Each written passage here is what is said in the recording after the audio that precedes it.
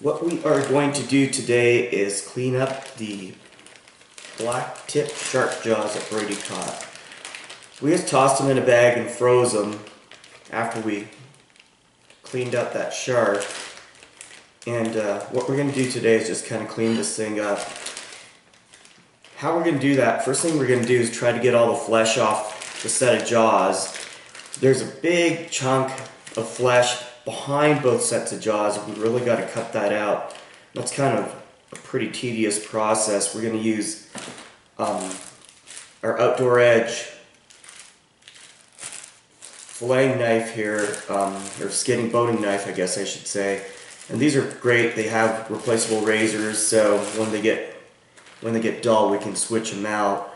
We're also going to use just a couple of different knives. I've got some smaller blades and then a filleting knife, and just try to get some of this flesh off. Most likely use a pair of needle nose pliers. I've just got some fishing pliers here.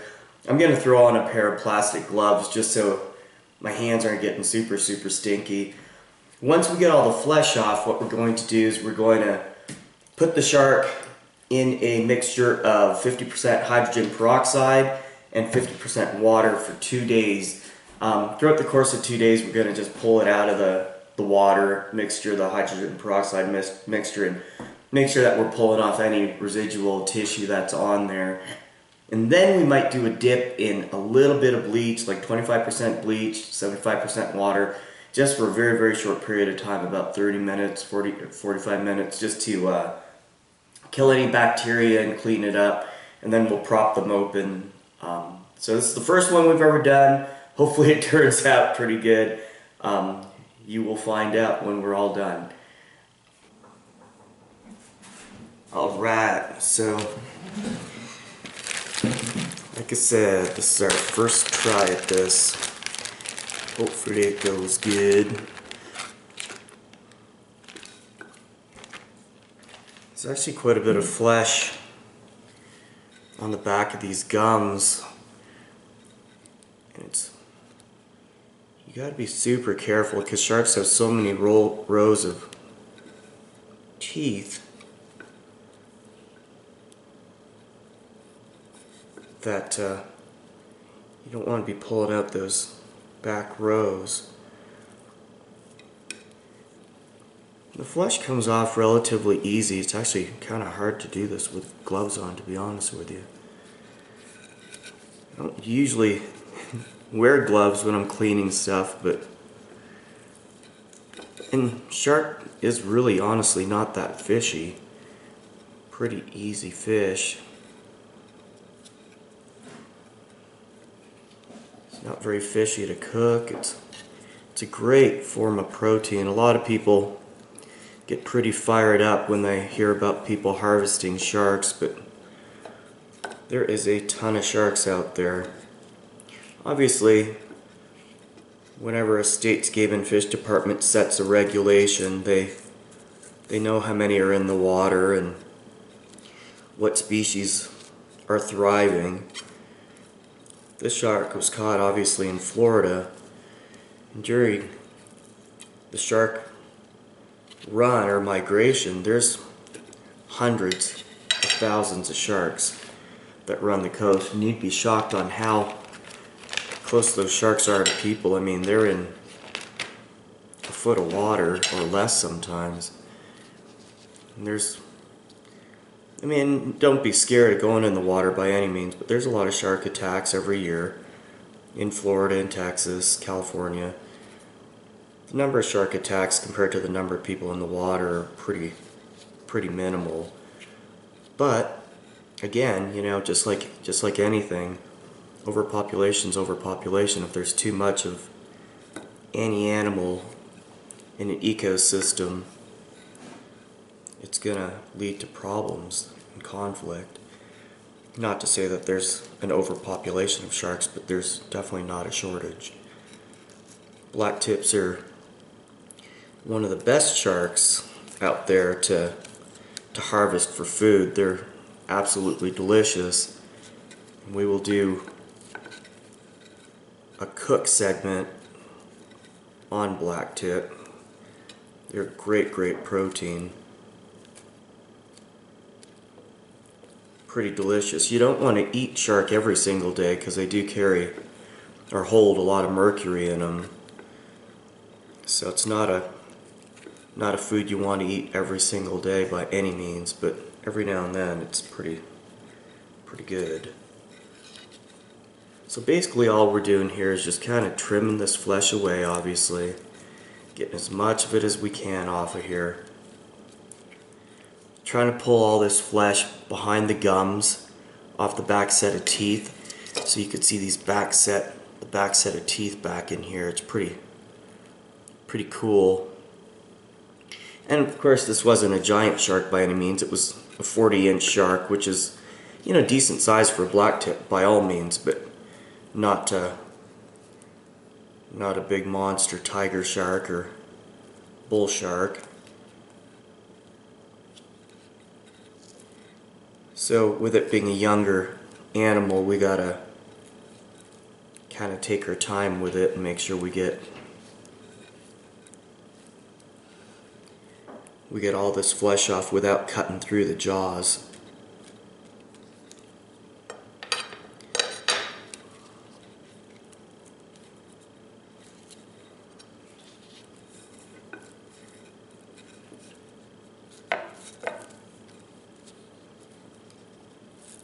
To be honest with you, like I said, I underestimated how slimy this guy was going to be.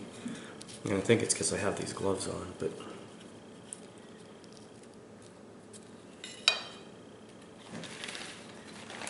also don't like having fishy hands for 2 days after I clean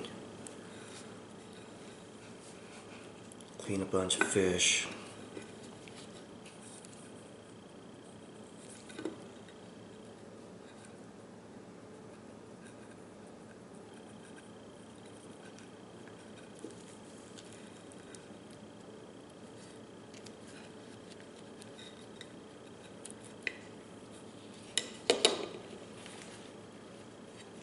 I'm just taking all this stuff and putting it back in that Ziploc that the shark was in, the jaws were in.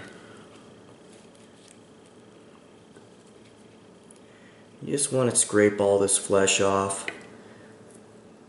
You can always come back and get some of this stuff later with sandpaper, but I'd like to get it all off and all done. You want to be really careful around the hinge of the jaw. Don't get too wild around that hinge of the jaw, because obviously if you do that you might potentially break where that hinge is at. But just these big old chunks of flesh like this, you just want this stuff off of there. The more of this stuff you get off during the hydrogen peroxide process, the easier it's going to be to clean it then. You know, just limiting our stages. I've seen people at the end of the process take some epoxy and put epoxy on their skulls, and it kind of cleans up some of these accidents you may have if you potentially nick some of this tissue, or some of the bone, I'm sorry. But I don't think we're gonna do that. I mean, we'll see. If I mess it up, by all means, then we'll figure out a way to make it look prettier, but I'm hopefully not planning on doing that. And like I said, this is a super tedious process. It'll take us a couple hours. So what we'll do is I'll just keep working on this, and we'll get back here in just a little teeny bit. Alright. So that's a pretty tedious job. As you can see, I pulled off the gums on the back, and you can really see those secondary and tertiary rows and all those rows of teeth. I went a little too deep and actually popped a tooth out, which is pretty common. Kind of watch the hinges. You don't want to cut all the way through the hinges. As you can see, there's still a lot of flesh on there, and there's definitely some membrane and some tissue on there. But I didn't want to scrape too much, just because with a sharp knife you're going to start carving that stuff up a little bit. But I think it looks pretty good. As time goes on, you know, and it's soaking in the peroxide, I'll take it out and we'll scrape it up a little bit. get some of that residual tissue out because we're going to soak it for 2 days. So what we're going to do is we're going to do a 50-50 mix of peroxide and water. I'm going to use a old dishwashing detergent tub just because I don't want to stink something up. I mean, glass is glass, it'll clean up, but sometimes it's easier to toss it away. So obviously this is peroxide, just regular peroxide. I'm gonna go 2 cups at first and we'll see how it mixes, and we'll just put the jaws in the mixture. We'll go 2 cups peroxide and 2 cups of water, and that should cover it up pretty decent. That's just the peroxide, so we'll add a little bit of water, and then we'll go 2 cups of water in there. So 50-50 mix, and that covers it up really good. I think that'll be pretty good. Obviously that's gonna lighten that up a huge amount. That's what makes it white. I don't think sharks are super greasy, to be honest with you. I'm not positive, but sometimes if you want to get some of that grease out, you can put Dawn dishwashing soap or something in there. But you could see it's already eating that tissue off of there. It's cleaning it up super quick. So we'll just give it a few hours. We'll pull it out, get a toothbrush, scrape some of that excess flesh off of there, and just see how it looks as time goes on. I think it's going to turn out pretty good, but I'll let you know. Maybe even toss our little baby tooth in there and see what happens. Just a little guy. Alright. Alright. These shark jaws have now been soaking in this mixture for about 4 hours now. It was pretty wild because immediately after I put it in, we could have started scraping tissue off of there, but I thought I'd just give it a really good long soak, and then we could kind of get a lot of this flesh off. I'm going to try to use a couple different things to pull some of this extra meat off. I'm going to use just a regular knife, not so much a filleting knife, and see if I can maybe get some of this flesh off with a slightly less sharp knife. So that way I'm not digging into the bone, because it's getting pretty brittle.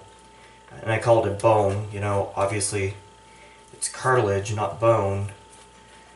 So I'm going to try to see if I can just get a little bit of this flesh off of here. And it's working alright. I'm doing it over some grocery bags, so that way it makes for a slightly easier cleanup. You want to do this outside or in a sink or in a bathtub, just so you're not making a giant mess.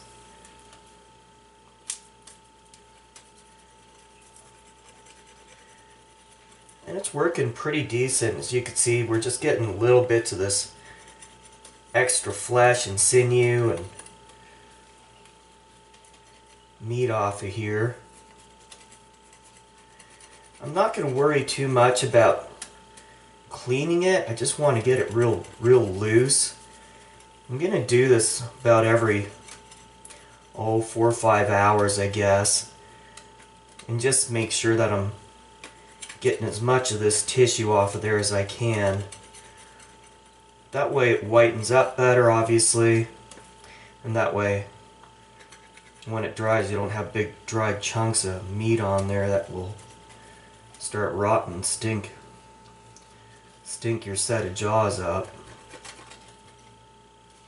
Talked to a buddy of mine who has beetles, dermstid beetles, and you know, he's done paddlefish and he does a lot of deer and all kinds of mammals, but sharks are obviously cartilaginous, as are paddlefish, but for some reason it seems like those dermstid beetles will eat through the shark jaws.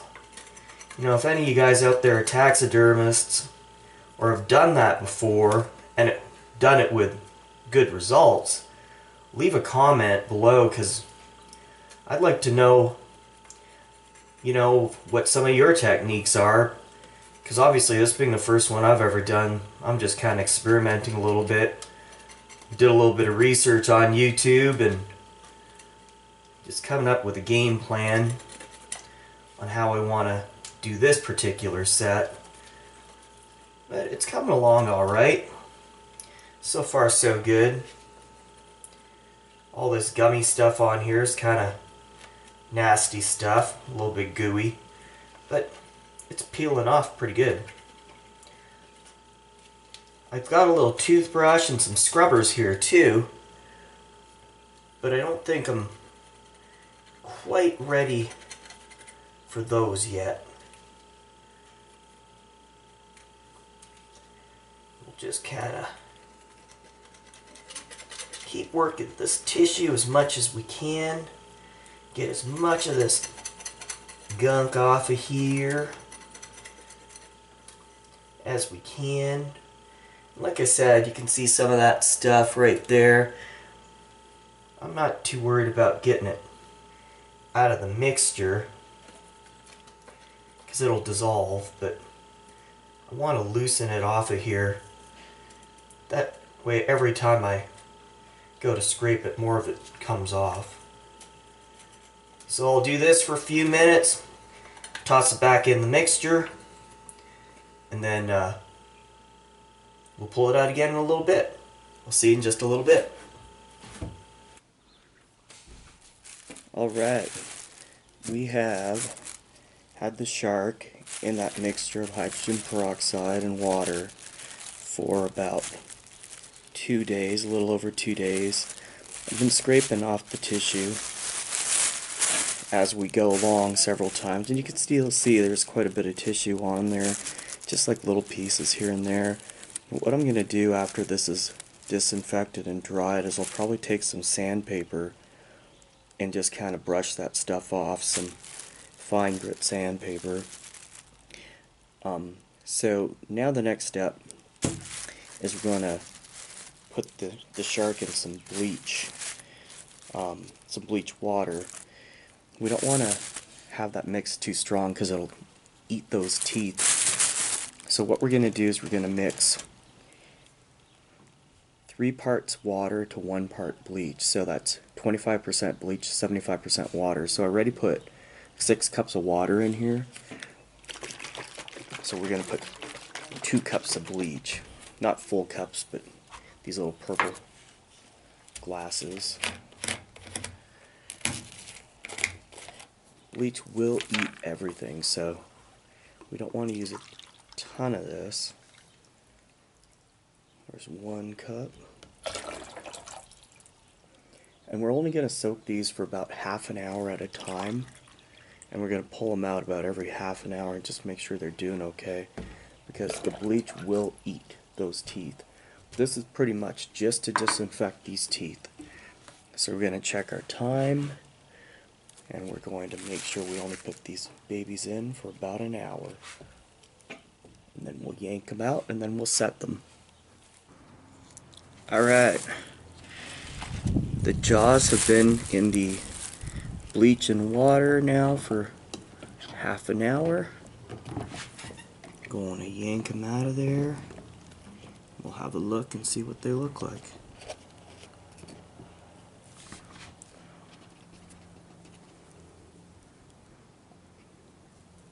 They look pretty good. Getting pretty white, a little bit foamy. Not sure if I should rinse these off or leave that bleach on there. I think I'm just going to leave the bleach on there as I set everything. So, how we're going to set these is going to be a little bit different. I'm going to take a little cardboard box. And a lot of people use styrofoam. It would probably be a lot easier, but I couldn't find a chunk of styrofoam that I would want to use. And what you're going to do is you're going to set your jaws on the box. Because they flex a whole lot, you want to set them the way you want them to look when they dry. And to keep them in that position, we're going to take some chopsticks. I'm going to punch the chopsticks, maybe, through the box. That's probably why they use styrofoam.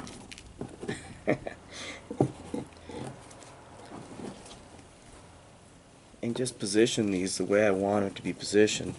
Now I'm not looking for anything super fancy, I just want them open. So I'm just going to prop them open.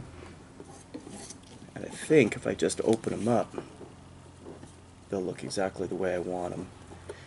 All these teeth are kind of flexible right now, so you want to be a little bit cautious when you're propping these things up. So, let me take my little fork, start my hole.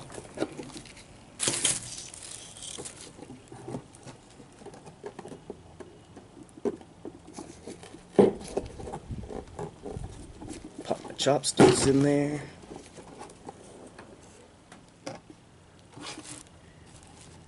And there we go. So as you can see, they're propped up fairly decent, kind of the way I want them to look when we're done. I might actually stick a couple more sets of chopsticks in there just to make sure it's opened up a little bit more. I don't want them to shrink up when they dry, but in the same breath I don't want them to be wide open, look kind of goofy. I want them to look pretty natural.